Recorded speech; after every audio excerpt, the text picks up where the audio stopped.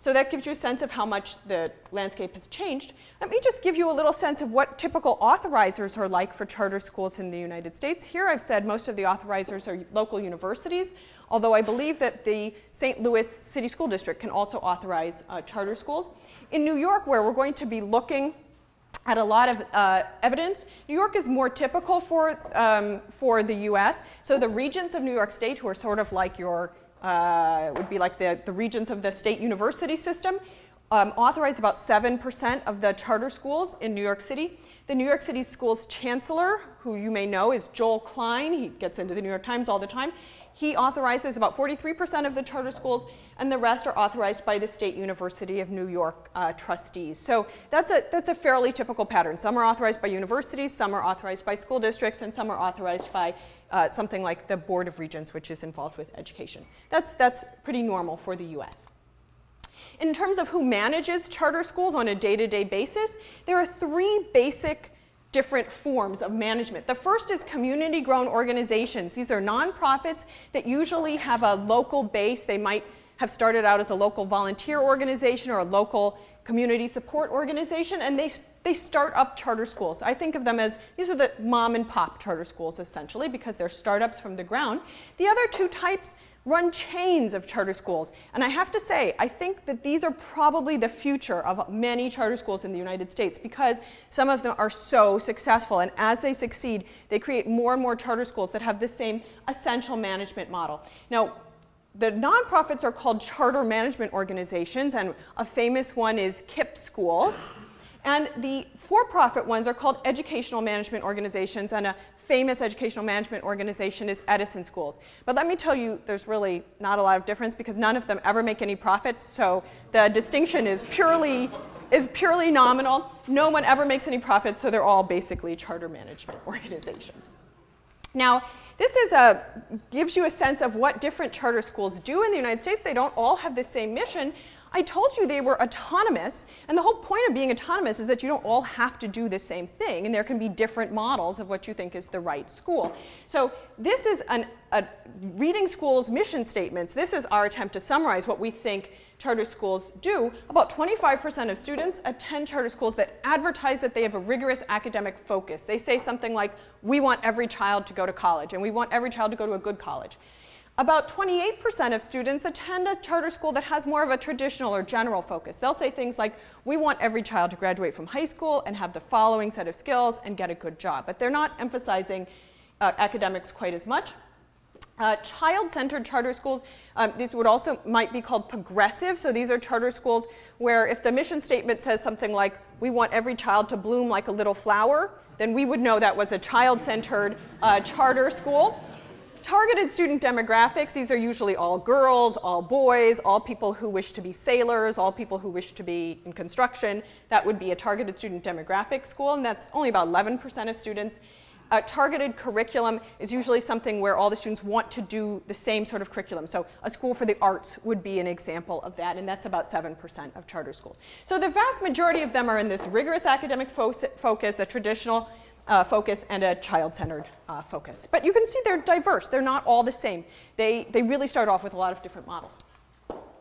Let me tell you about some of the policies that, because I think this is really interesting, that some charter schools have that regular public schools do not have. And remember, these are public schools, so they do not have any policies that are illegal in the public sector. It's not like anything they're doing is against the rules for regular public schools to adopt. They just don't tend to adopt the same set of policies. So first, the long school day, 8 or more hours a day. 55% of New York City charter school students are in schools that have 8 or more hours a day. In fact, it's not uncommon to have a charter school which will start at 7 in the morning and finish at 5:30 or 6 p.m. at night. So it covers the entire day, and part of that would be extracurriculars and homework time. But for a parent, you would drop them off at 7 and pick them up at 5:30 or 6. A long school year, that's 190 or more days. About 64% of them have a long school year. Why is that important? First of all, what's the normal length of a school year in America? It's about 178 days, 176 days. So this is at least a few more weeks. Some of these charter schools in the United States have school years as long as 220 days. That is 8 more weeks, or 8.5 more weeks of school. And you can imagine what that does. That really covers a lot of the summer, and it means that parents don't have as much time to have to cover their child's childcare and things like that. 67% of them have Saturday school. This is like Japan, okay? Saturday school where you have to go, at least if you're not doing very well in school, 3 or more hours of English and math each day. That's about 54%. I'll skip student faculty advisory because that takes a little bit of explanation. Most of them have routine internal assessments. These are diagnostic exams designed to figure out whether kids are doing well or not, and those are very routine in charter schools. More than half of them have a parent contract. This is obviously not enforceable. You can't enforce a contract with parents, but you can try to set up expectations with parents and make it clear to them your child really has to show up 5 days of the week unless he's sick. He really has to do his homework and all sorts of things like that. Small rewards, small punishments discipline. This is also called no broken windows discipline. And the idea is here that you don't wait until a student has knifed the student next to him, and then you send him down to the vice principal's office, or the equivalent. Okay? Instead, the first time a student kicks the student next to him, you punish him just a little bit, and the first time he's polite to the student next to him and helps him or something, you give him a little reward. So there are lots of little rewards and little punishments in these systems. Sometimes points are given out. Sometimes it's not points. It's just encouragement of small rewards, small punishments. And most of the discipline would take place in the classroom, not at the vice principal's office. And then finally, most of them require school uniforms in New York City, over 90%. So this will give you a sense that they are doing something that's quite different than the regular public schools. The other thing that they do differently is they hire teachers differently and they compensate them differently. So what do their teachers look like compared to those of the regular public schools?